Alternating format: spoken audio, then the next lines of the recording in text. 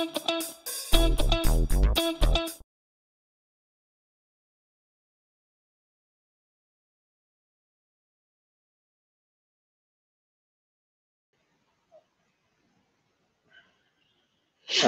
think we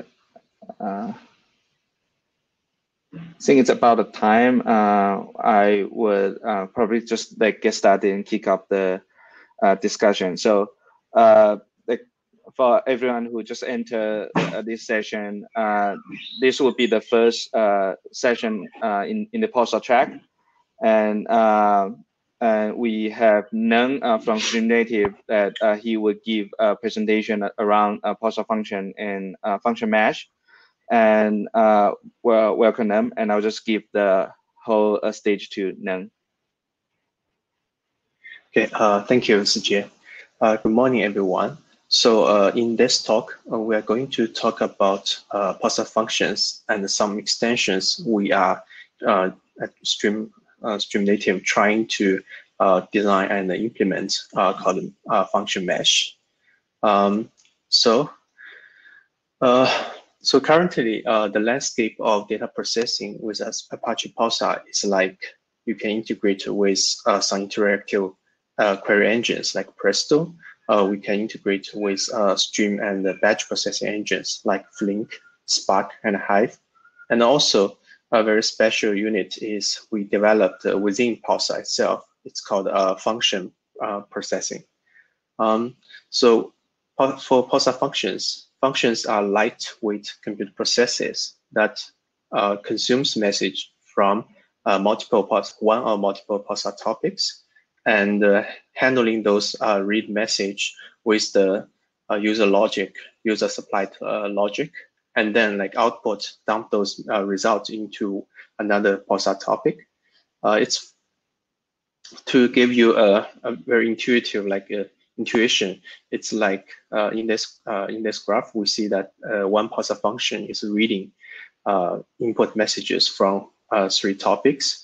And then after processing those messages with the user-defined logic inside this unit, we can output the messages to the topic 4. And in the meantime, it's possible the Pulsar functions write out some log messages into another help topic called log topic. So that's probably the very intuitive introduction for Pulsar functions. And some people or many people, they have questions around what Pulsar functions is and what is not. First, what Pulsar functions is not, it's not a full power streaming processing engines like say Apache Flink, Apache Storm, or Heron. And also it's not a new computation abstraction layer like Bean. You have to learn a lot of different new concepts of computation and then compose a job. What Pulsar function really is, it's a lambda style functions that is specifically designed to integrate with Pulsar.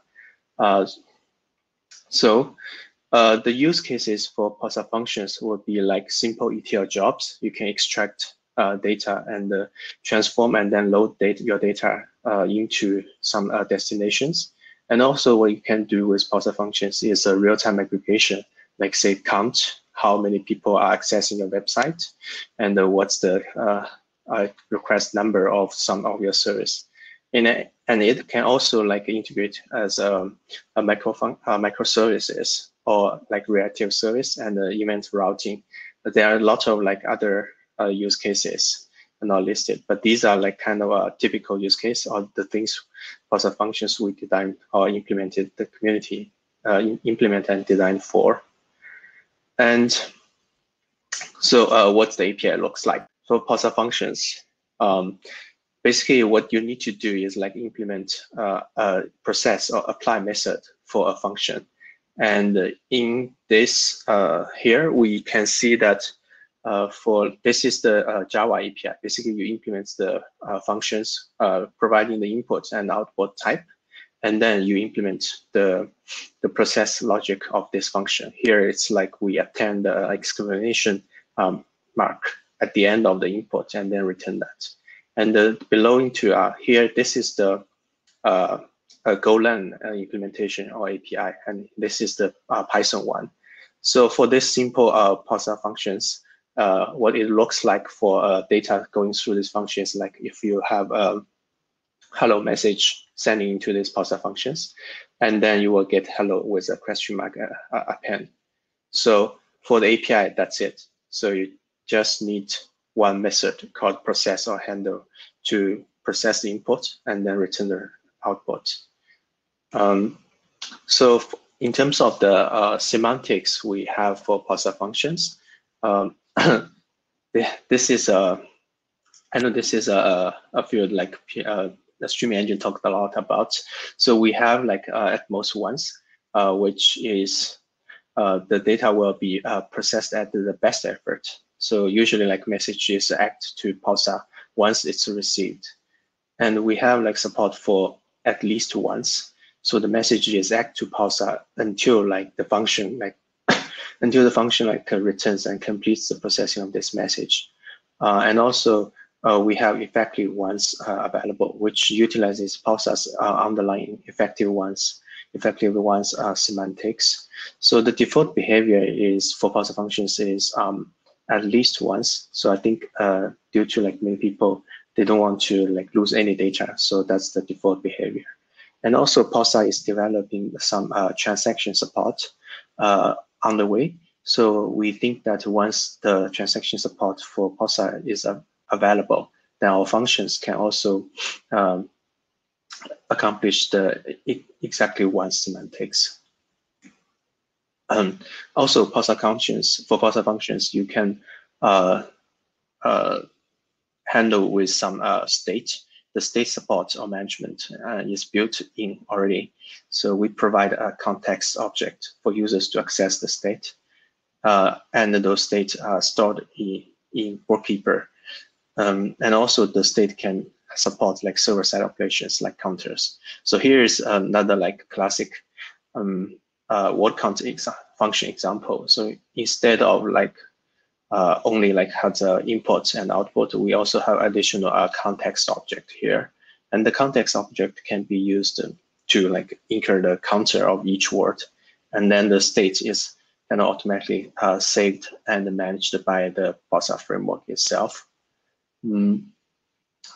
So, and also a very powerful client tools with Pulsar functions. You can like create, delete, update, or like manage all the state of the status of life cycle of your functions, as well as like some state management tools.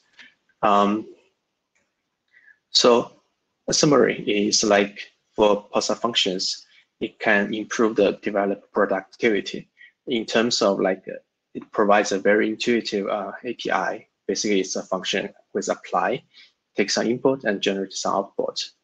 And also it supports like multiple language at this time. We have like Java support, we have Python and Golang support. So basically people can compose their processing logic in either the language you prefer, and then you can just submit and run it in the Pulsar system. And also the Pulsar functions providing the operational simplicity, reducing the maintenance cost. So it's fully integrated with Pulsar.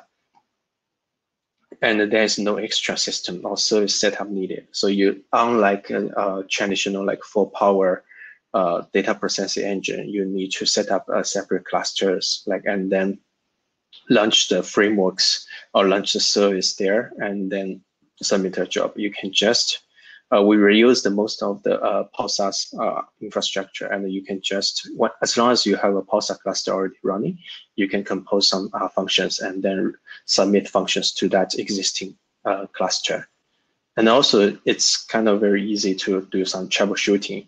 Like we providing, as you can see in the previous slides, we're providing a local run CLI, which basically you can run the functions locally, and also as the graph shows, like we have some log topics, so you can know what happens inside the functions, and you can even trigger, providing some like special values and trigger that functions with the CLI tools.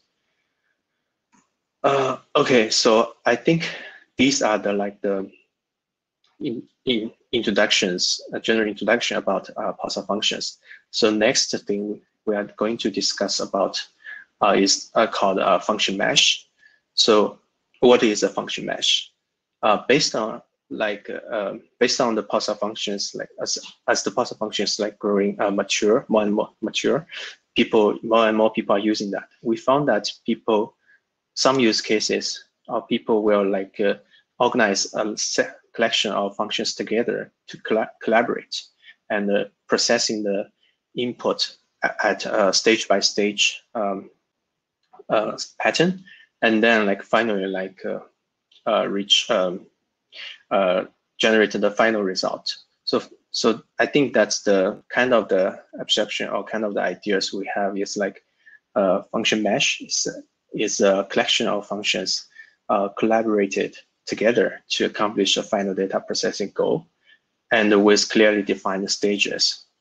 And it's very much like a microservice or service meshes, but like with the emphasis on processing. And also, again, like I want to mention that function mesh is not for power streaming engines like Flink and Storm, because the API providing is just a very simple. Each processing unit is a function basically. So you will have an apply method available, and it's organizing those like each unit functions together to providing a global view. So this is something we have, like these are in some like production systems, we have like 66 Pulsar functions, and then somehow they connected together like manually by user, and these six, they combine together, they accomplish one like single target.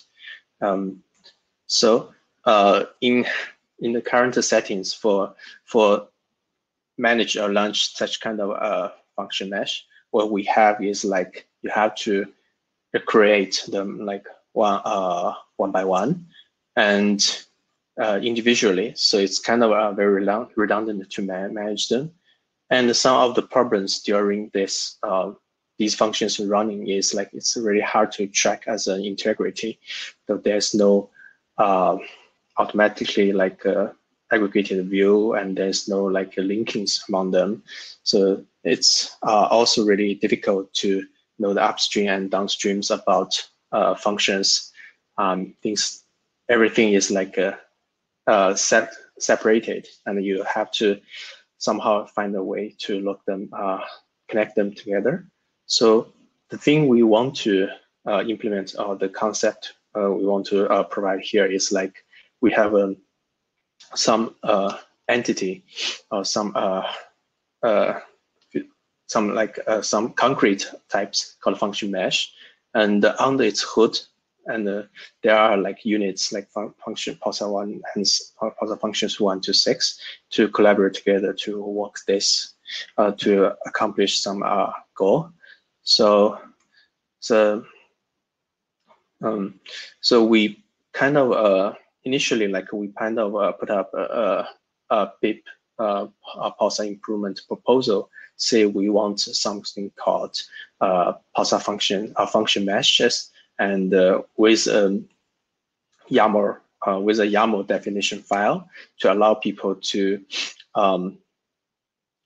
organize the functions together, and manage them as a unit, and also we can check status and some other like lifecycle management stuffs, and that's the thing we have during that time, and in order to utilize maximally utilize what we have right now in the functions scheduling system, what we did is like we add the extra like mesh endpoint in the broker's endpoint, and then we on top of in front of the function endpoint, we added some mesh topic, and which will like automatically get scheduling and launching like individual function units into the function endpoint, and then like they will be started accordingly. And with this endpoint, you can use some management tools to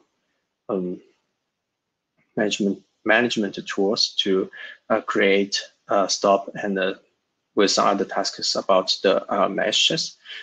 And another thing we found it very interesting is like we during our development of the cloud product, we found that some Kubernetes is actually another like alternative or things available for us to utilize to implement function meshes. So basically, instead of like we talk to the Pulsar cluster directly, now we can talk to the Kubernetes API server directly with some CRD implementation. So as you can see, we can like submit a function mesh in the Kubernetes CRD format within the YAML file, and then like what happens is like the Kubernetes scheduler will like launch pod individually and organize scheduling and load balancing them together. So in order to accomplish this, we implement some kind of custom types. The basic one is called function, and it requires some kind of specific, this kind of field, leave this field to provided by user in order to start the function, and also some type called mesh, which is aggregation of the functions, a list of functions or sinks or sources.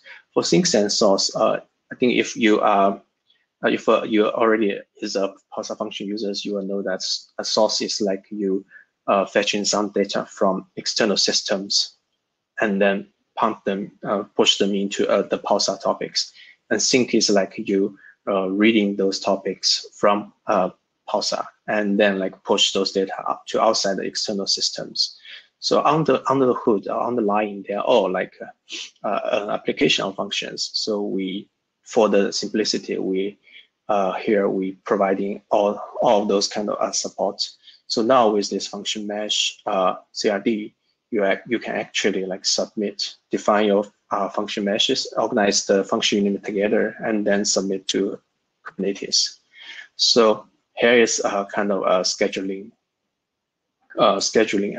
process. They say users provide each like individual CRD definitions via kube control, and then once your Kubernetes cluster receive this CRD request, you will like schedule individual pods running the functions you desire as a stateful set, and then like this launched function pod will talk to the destination Pulsar service directly to fetch and to send and read data to accomplish the goals. So we just then we discussed about like two possible like implementations of the function mesh. So currently we are actually like because of the following reasons. The first one is it's like we can utilize the full power of Kubernetes scheduling, which includes like rebalancing, rescheduling, and fault tolerance, and those kind of very I think it's very crucial for production setup for Pulsar for functions. And also now, like instead of let the Pulsar process launch the functions. Now the Pulsar itself is a first-class citizen in the cloud environment. This is kind of ideal thing because we all know that the cloud movement is going on, and we will expect like more and more things will be available in the cloud environment. And if we can run Pulsar functions as a first-class citizen in the cloud environment, it opens a lot of like possibilities, and it opens potential talking to different messaging systems. That's only one, and we can integrate. Actually, we can integrate a lot of like tools already available in the cloud environment to further like debug and look into the functions. So demo, I prepared some kind of video to just let you have a a sense or a feel about like how these function meshes will be work. So let's see what will looks like. So this is a cluster. I already set up some testing Pulsar cluster environment. So okay, so here is the controller. So we're starting those CRD controllers, like responding to functions sync function meshes. So here's a function example. So you can see like we define some kind of field, like especially the source sync and some input and output format. And then once you apply to the Kubernetes, you will be directly viewable inside inside this cloud provider website. You can see there are 3 instances or 3 pods running. Okay, this is the command line output.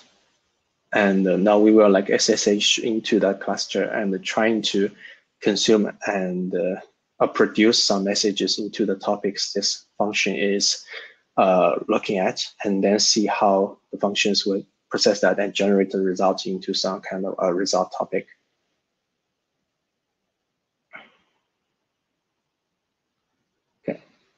Okay. I kind of like prepared the command in advance, but there are some kind of mistakes you will see.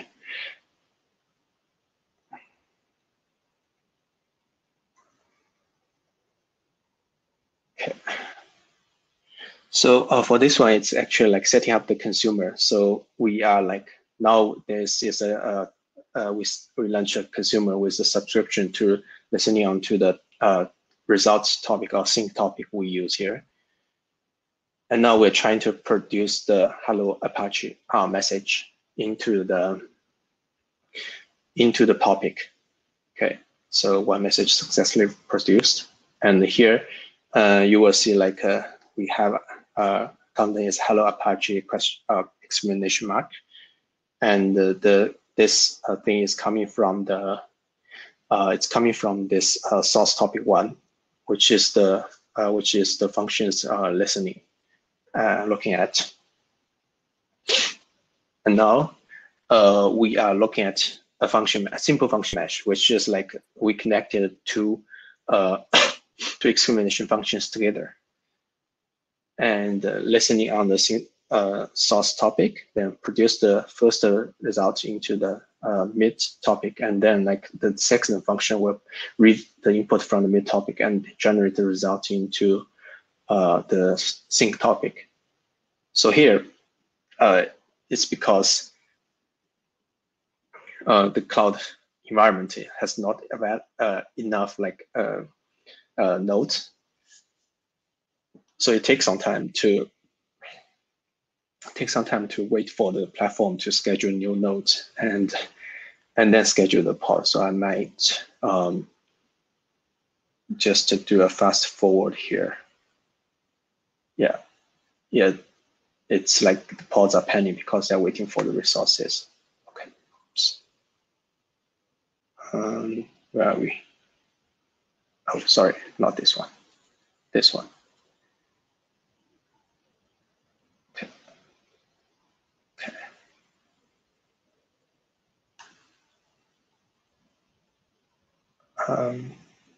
Yeah, I think.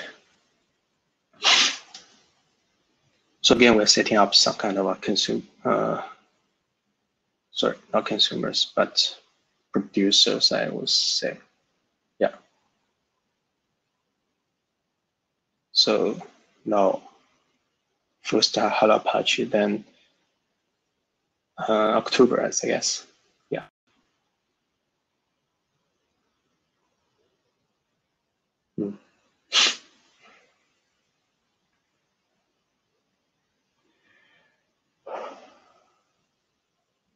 All right, the message is produced, and this output is actually from the function we previously running, right?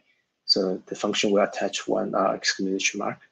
So here, like again, like I waited some time for the second functions part to be like fully functioning. So I think the scheduling is kind of slow. Yeah. I might fast forward it a little bit.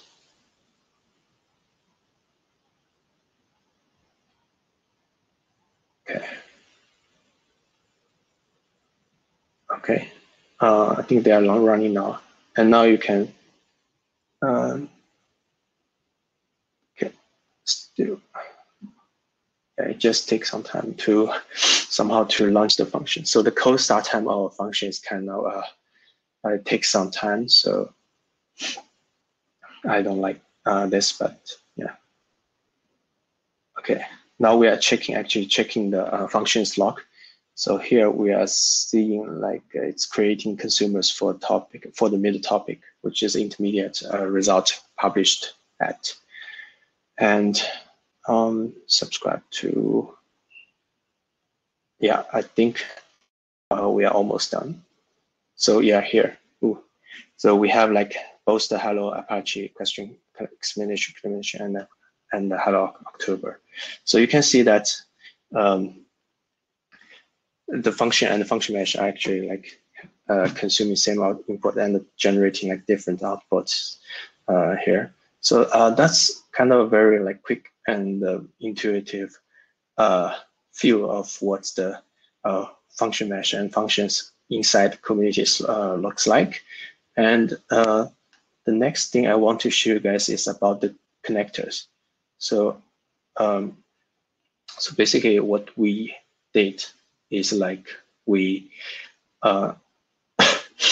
we already set up some MongoDB database inside the cloud environment, and what this source is trying to do is actually listening onto the MongoDB and see if there's any updates event happens to that I would say to that database.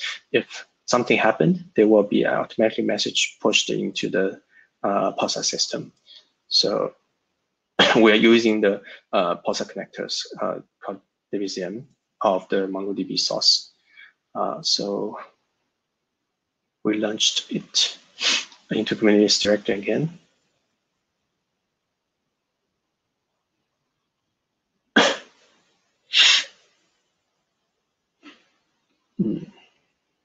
And you, sorry, just a refresh. And you will see the source sample here, which is one instance or one pod. And again, this one we're setting up some kind of listening consumer process. Okay. And for this one, I think we are logging into the MongoDB instance and using the MongoDB Mongo command line tools to make some update to the system. Okay. So this is a command to logging into the MongoDB, and this is the one we. So we are setting up a subscription or listening onto this very special topic called dbserver1.inventory.products. So dbserver1, if you notice, is the database name we used provided to the source config, and inventory actually the database we are having inside the MongoDB, and the products is just a table. So we subscribe to that topic inside Pulsar. Okay.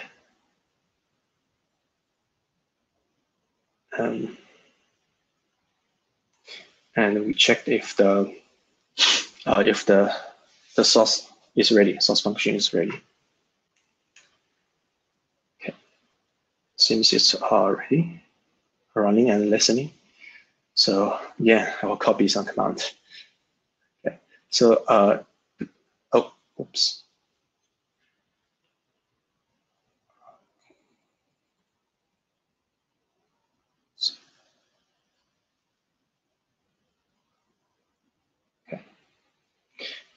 basically we are inside the inventory database. We are updating the products table with some kind of setting some kind of value from 1.25 to 12.5.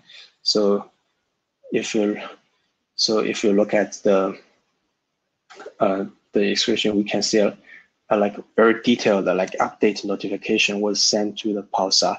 Like the new value is 12.5, and the connector is MongoDB, the name, the database name, and some kind of the DB name and the replica set and collections of the table is products at some timestamp. Yeah. Okay. Okay. Yeah. I think hopefully that this one will also help you get some sense or ideas of how the cloud-native functions and the function meshes will be working together.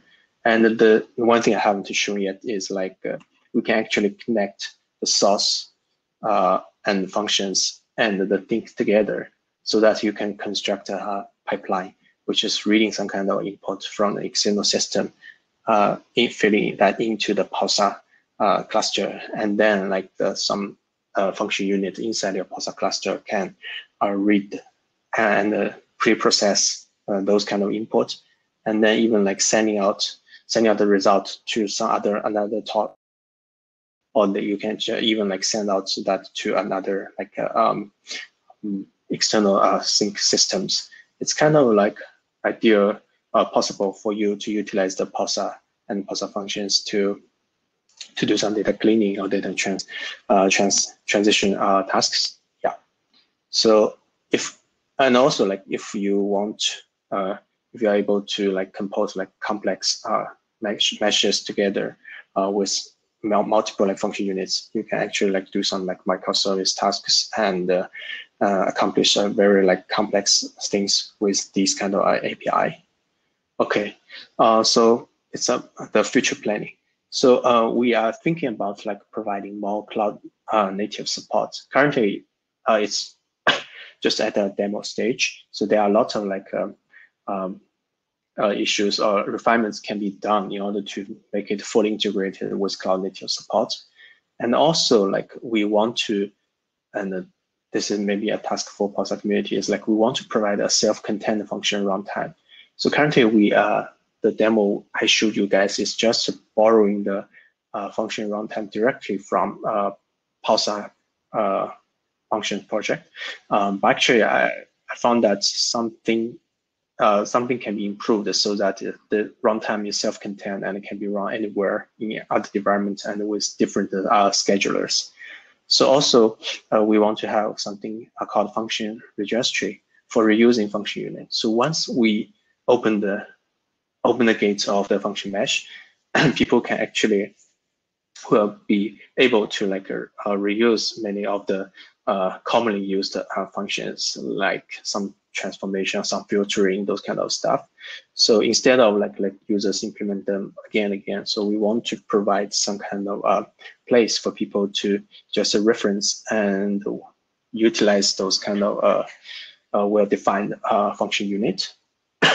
And also the next task is like we are looking at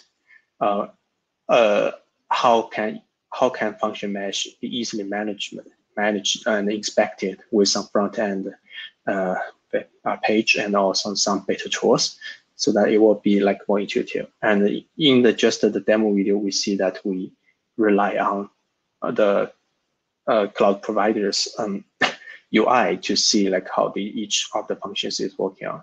But hopefully, like we can develop some better or more like customized tools to accomplish more things. And also, these are some kind of the last two are some kind of the execution optimization. Basically, like we in the current implementation, like each function they just like read from one topic and send report to another topic. So hopefully, like somehow we can find some a strategy to group some functions together so that they can co-run in one pod and in one process, if in the Pulsar's context, so that there is no like shuffling and additional topics needed to improve both the throughput and the latencies and reduce the cost.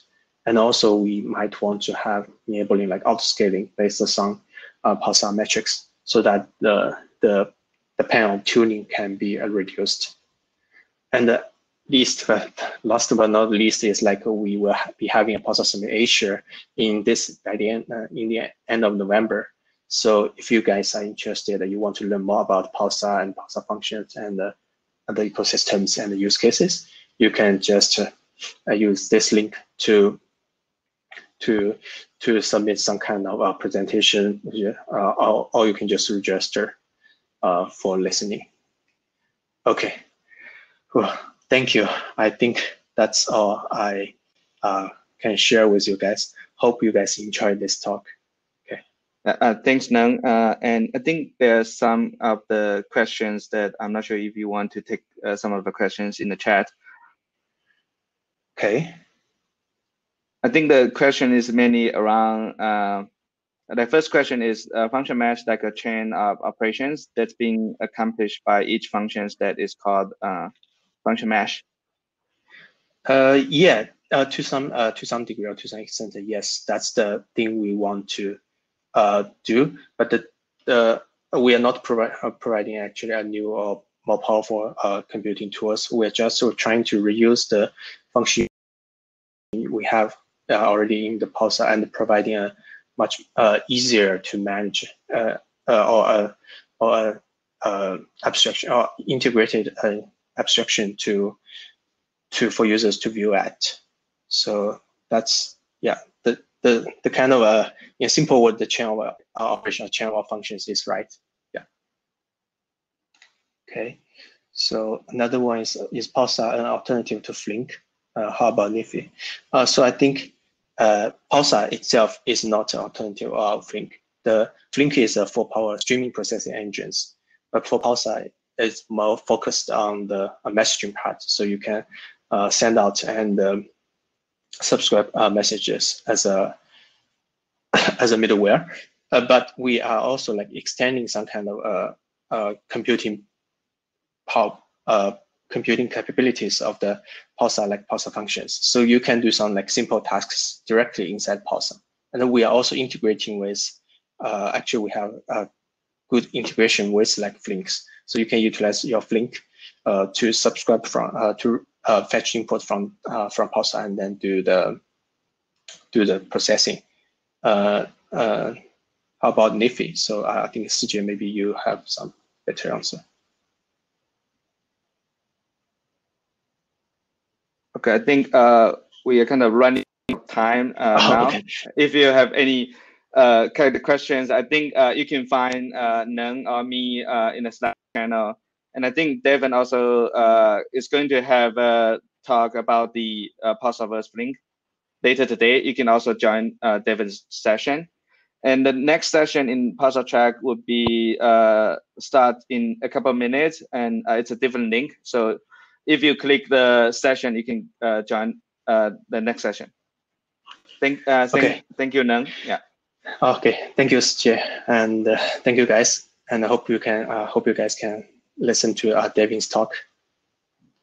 Okay. See you guys. See you. Bye bye.